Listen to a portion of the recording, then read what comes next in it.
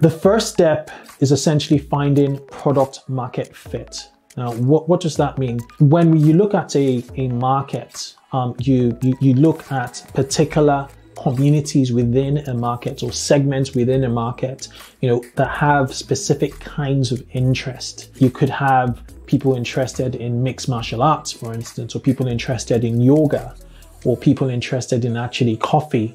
So you need to find a need in a particular audience. It could be a mass market product, but there'll still be a subgroup of people who are very enthusiastic about the product, about a particular product.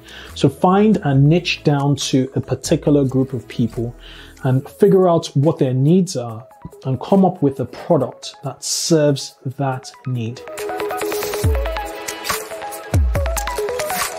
What you then do is create a focus group of people in that group that will be open to buying your product. When you do that, you're testing, the markets essentially. You're testing those group of people and getting necessary feedback. When they give you feedback, you figure out, okay, these are the things I need to improve on, and these are the things that I definitely have nailed in this particular product.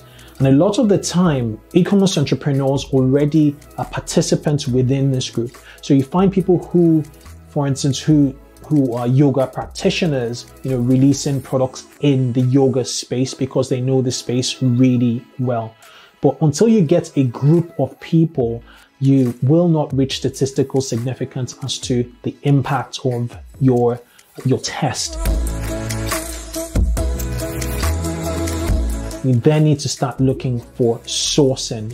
Where are you going to source, the production of the goods? And it could be local, it could be in the Far East, it could be in Asia. It really, really depends on what you're selling. The essential thing, the most important thing before launching a product is that test phase of creating a prototype product and finding a group of 20, maybe 30, or even 100 people to test that product out and give you the necessary feedback.